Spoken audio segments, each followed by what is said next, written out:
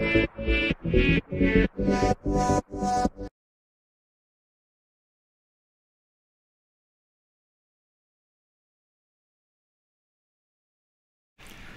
and welcome back to another PrizeCP Roblox Studio tutorial. In our tutorial for today, we're going to answer one of our viewers' questions. In our lesson Player Added Events, a viewer asked how to make a live event that spawns an object or a part. He went on to explain, instead of doing wait, I can make it appear in live event Unix time. Alright, so here it is. Today we're going to learn how to make a live event in Roblox. Here we are back inside Studio. In my server storage I have an exploding drop. My exploding drop has a sound file and a script that's going to make it explode. In my server script service I have a script that's going to create a random explosion event. You can refer to our prior lesson on how all this stuff work, and notice here we're waiting for 10 seconds before we start the event. Let's now play and take a look. Just gonna wait for a few seconds for the event to start, and then we're gonna see like a lot of explosion all over the place. And there it is, the event has started. Before we get into changing this into a live event, I'm gonna clean it up a little bit. So here, I'm going to add a module script to my script, and I'm going to create a function. So I'm going to say module dot, let's call it start event equals to function. And then I'm going to go back to my script here. I'm going to cut all these, and I'm gonna paste it inside my function. Now let's go back to our script and we're gonna call that function. So I'm gonna declare a require variable local module equals to require, and the path name to that module script is script dot module script. We're gonna wait for 10 seconds, then we're gonna call that function. So module dot start event. If I play the game right now, all it's gonna do is it's gonna wait for 10 seconds and it's gonna start the event. So I want to change that. I don't want it to automatically start after 10 seconds. I want to give it a real live date and time for when the event is gonna start, right? For example, if you have a live concert or a sporting event, you want to give it a real human time for the event to start. So we're going to remove this wait for 10 seconds here. And I'm going to declare a couple of variables. I'm going to declare a start time for my event, an end time for my event, and a current time. So the start time is just going to be a string of numbers. That's going to represent the date and time and location of the event, which is going to give you the time zone, and the end time is just the start time, and I'm adding 120 seconds to it. So in order for you to catch the event, you have to join this game between the start time and the end time, right? Which is 120 seconds later, which would give you 2 minutes time frame for you to join the event. If you join the event before the start time, we're just gonna have a message that let you know how much more time before the event starts. But if you join the game after the end time, then the event is just gonna tell you that you have missed the event. The event is no longer available for you to join.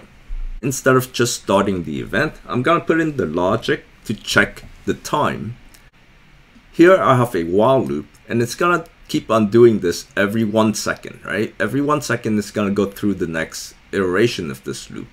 And to start, I'm getting the current time, which is the OS time. So if you come down to here and you do a print OS time,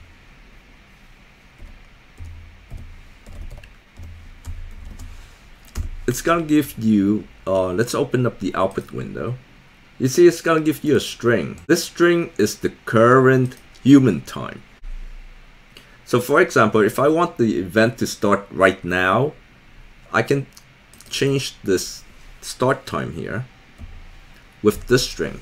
So that means anybody who joins in right now, the event is gonna start right now, because this is the current time and this is gonna be 2 minutes later, right? So OS time is gonna give you the current Unix time, which is just this string of numbers. And we're gonna go into that in a little bit later. And then we're comparing that the start time. We gotta make sure the start time is less than or equal to the current time, because if the start time is greater than the current time, it means that the event has not started yet, right? So the start time has to be less than the current time, and the current time has to be less than the end time. So when you join the event, the current time has to be between the start time and the end time. It gotta be in between that time frame for you to join the event. If the start time is greater than the current time, then the event has not started yet. So we're gonna print out a message that says event will start in, and we're just taking the start time, we're subtracting the current time to give you the number in seconds. So that's how many seconds remaining before the event starts. Now if you join in after the end time, right, then we're just gonna print out you have missed the event. The current time is, right, so you can compare this with this and you can tell that you have missed the event. If we want the event to start right now, all we have to do is go down here, hit enter, get the timestamp, the Unix timestamp, copy that and put it in here, right? And then that's the start time of the event as of right now. But what if you want to schedule this live event? Not right now, but you want to schedule it for tomorrow or maybe a week later. So how do you get this string of numbers for something that's going to happen a week later? So that's when we come to this website, epochconverter.com, to get that string of numbers. Before we do that, let me just explain a couple of things. So if I just put in a 0 here, and I click on timestamp to human date. So timestamp is the string of numbers. Human date is a real human date, right? So if I click on it, it's gonna give me the date for this timestamp of 0. It's January 1st, 1970 at midnight. So this is when they started this counter. And ever since this date, it's gonna add 1 to the counter for every second that passed. So if you have a timestamp, you can always come here and put in your timestamp, right? Click on this and it gives you the exact date for that timestamp. Now, if you want to schedule your event in the future, right? You want to get this string. So you're going to come down to here. For example, I enter a time here. Let me see what time it is right now. So it's 12:15 in the afternoon. So let me make this 12:20, right? And it's gonna be 12:20 p.m. local time, so that's my time. And then I'm gonna click on this. It's gonna give me the string. I'm gonna take this string here. I'm gonna bring it back to my Roblox studio, and I'll put it in here. So that's gonna be my start time. So my start time for my event is gonna be April 29th, 2022 at 12:20 p.m. Let me just check to see what time it is, the current time right now. So the current time right now is 16:512. So that's the same there. Then we got 49. The current time is 48. So it's almost there. So now we can start and play this game and see what happens. So now I got the start time, I got the end time, which is 2 minutes later, and I got the current time, which is the OS time here. It's gonna give me the current time, and then it's just gonna go through all this logic, right? So if I'm in the time frame, it's gonna start the event. If I'm too early, it's gonna print this out, and if I'm too late, it's gonna print this out. Let's play and take a look.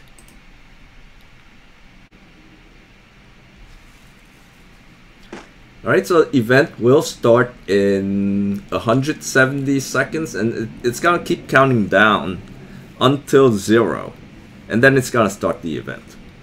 So this means that I'm early. When I took the time down, I actually gave myself an extra 5 minutes to get ready. So I'm way too early for this event. And if you know how to do text labels, you can actually, post this message in a text label on the screen for the player to see, and the player would know how much time is left before the event starts. So right now it's about another 2 minutes. We're gonna take a break and we're gonna come back in 2 minutes and we'll see what's going on. Alright guys, so I'm back from my water break, and as you can see I still have 22 seconds to go. So I can run around, but the event has not started yet.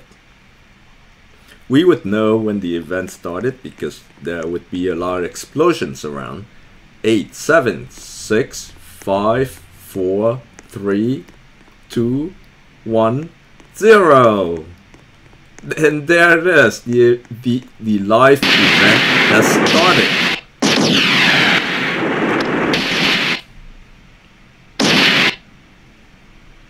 Alright, so now the live event has started. If anyone else joins into this server right now, they would join into my game, right? Or if they join into a new server, then they're gonna have their own server. But after 2 minutes, right? Because we gave it 2 minutes here. We gave it a 2 minutes time here for the time frame. So after 2 minutes, they would not be able to join into a new server after that. They would have to either join into my server, or they're gonna get the message that they have missed the event. Alright, so I'm gonna exit out of this game. And we're gonna give it like 2 minutes, and we'll come back in and we'll see what happened. So let me just check the, let's go back to the script. We're not gonna change anything, but we're gonna check the current time. So I want to print OS time and see what is the current time. So the current time is 9:02:84. So it has passed already.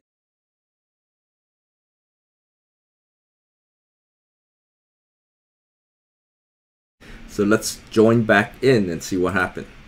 So say if I join into the event right now.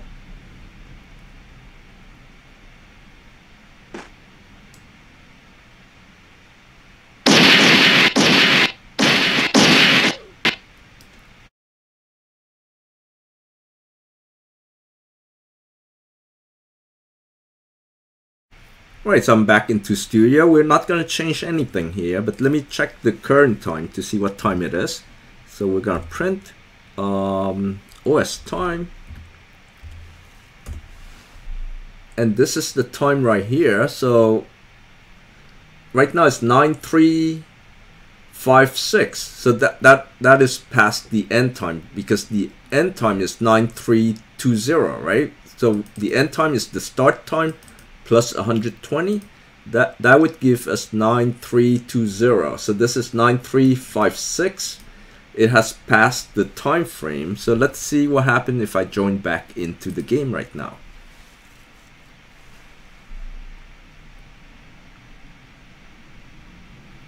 And there it is. You get the message. You have missed the event. Current time is, so it's giving you the current time, and if you want to check your code, you can check with this. So the end time should be 9:03:20, and the current time is 9:03:90. So the event has passed and you have missed the event.